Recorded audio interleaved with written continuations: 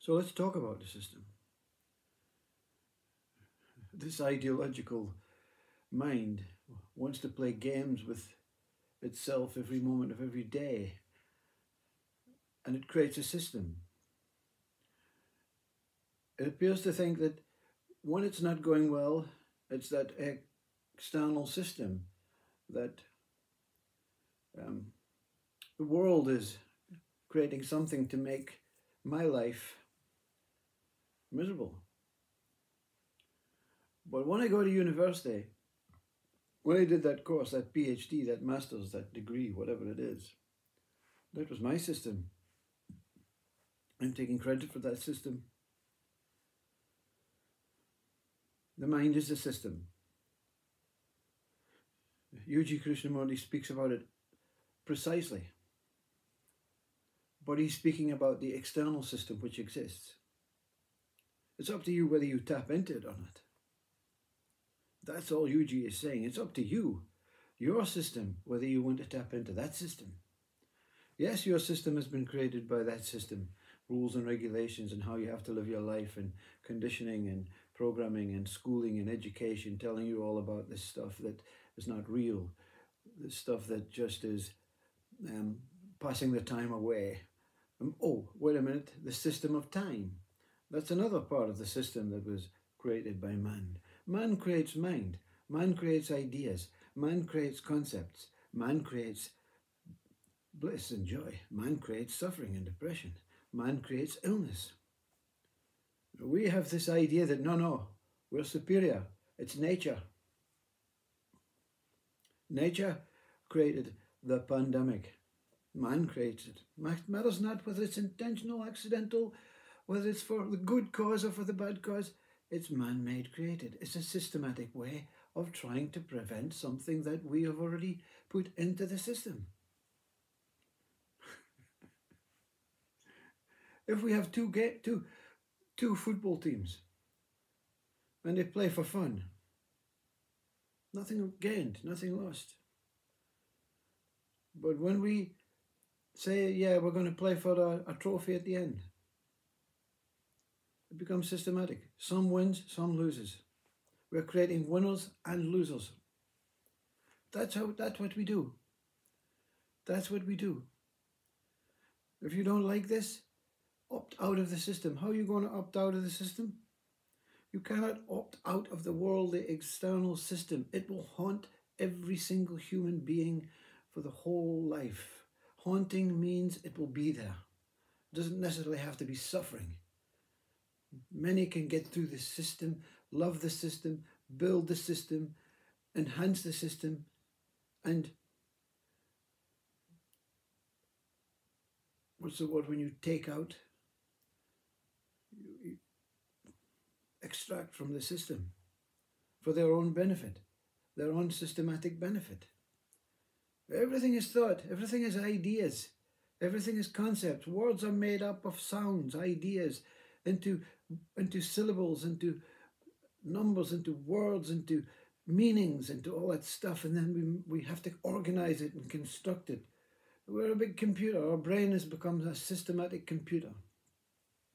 And all the brain is trying to do is keep the body alive.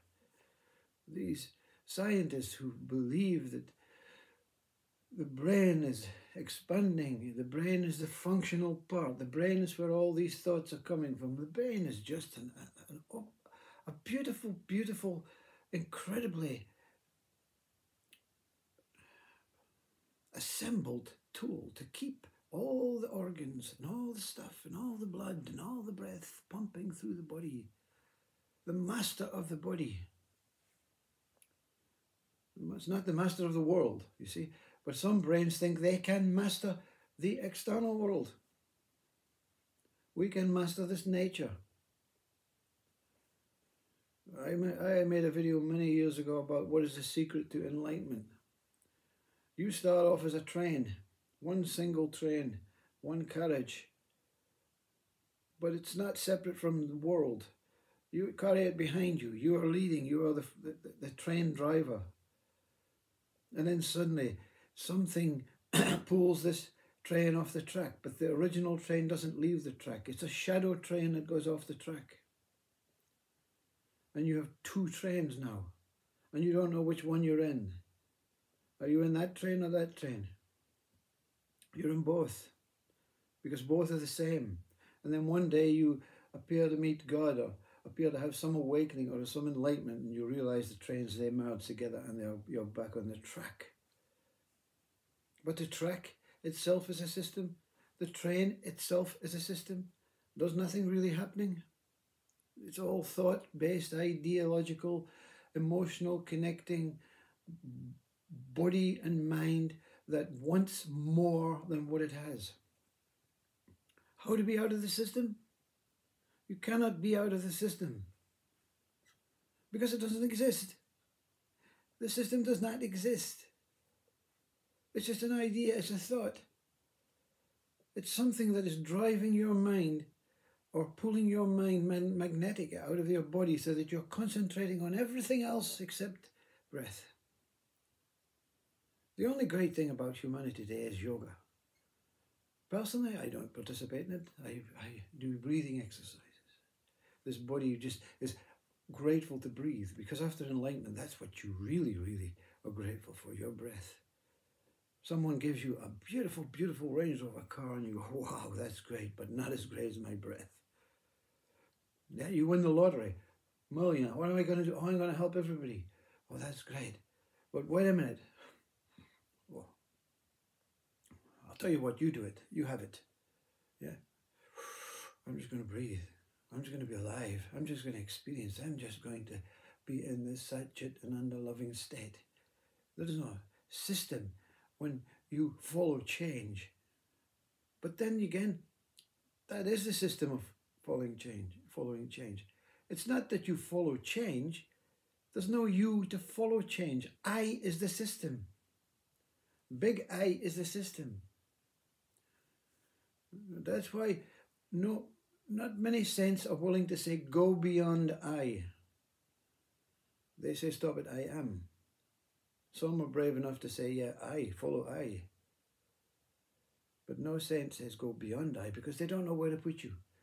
They know that you're going to go and you're going to be lost, beautifully lost. But you're going to walk about not participating with this world, with this planet, with this systematic way. So they feel responsible for that. No, just take them to the I am. Take them to the I am. And that's reasonably enough. But I am is also a system.